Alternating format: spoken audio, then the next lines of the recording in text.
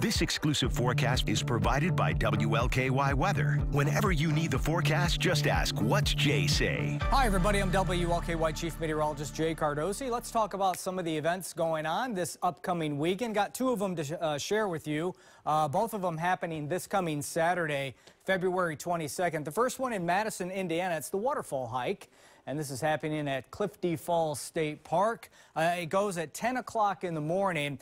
They're asking you to meet at the Clifty Shelter, and this is for a 1-hour, kind of moderate hike through sections of Clifty Canyon. This is supposed to be a beautiful, beautiful hike, so be sure and check that one out. And the weather's looking fine as well. Okay, got a question for you. Are you bats about bats?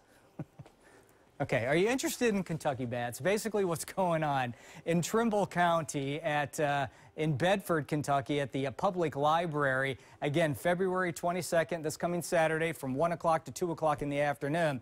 We have biologist Zach Couch is going to be on hand.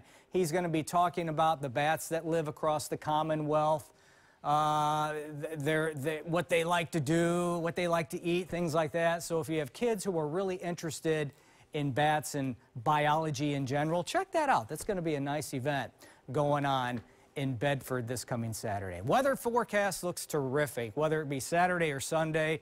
We're expecting lots of sunshine Saturday, low 50s, approaching the mid-50s come Sunday afternoon. Whatever you are planning on doing, whether it's indoors, outdoors, make it a great weekend, and of course, be safe. Your world is on the move, and staying connected has never been more important. WLKY is always ready for breaking news. Police announced 7 people are charged. Always here when weather impacts you for some pretty high winds. Always moving where news happens. Leading the way, ready to deliver. Staying connected has never been easier. WLKY Evening News. Live, local, late breaking.